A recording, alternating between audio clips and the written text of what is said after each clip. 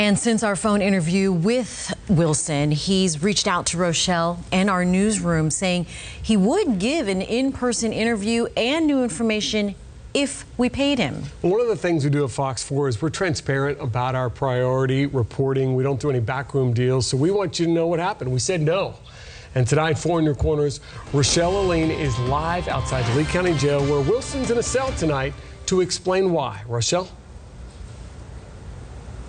You know, Jane and Patrick, that decision was a pretty easy one for us to make here at Fox 4.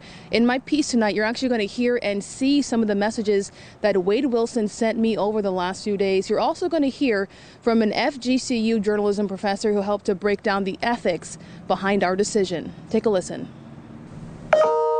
It started with 1 on Saturday, and then the emails started to flood in. When those went unanswered, phone calls, all of them from Wade Wilson, the man now charged in the deaths of Diane Ruiz and Christine Melton. The Lee County grand jury met today and returned an indictment against Wilson for 2 counts of first-degree premeditated murder. I spoke to him on the phone on Friday.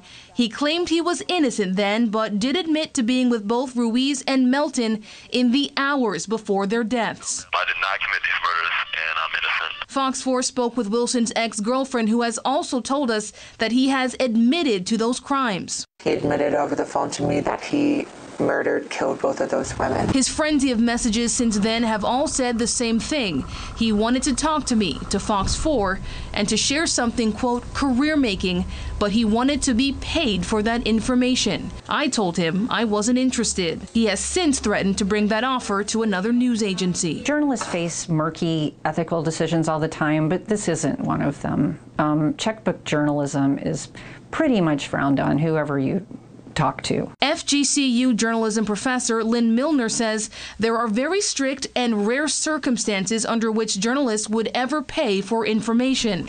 If it is going to do the public serious harm if you do not run with it, and if you can corroborate it. In this case, the decision was an easy one because it aligns with the ethics we practice here every single day, which include the following. You want to be able to act independently.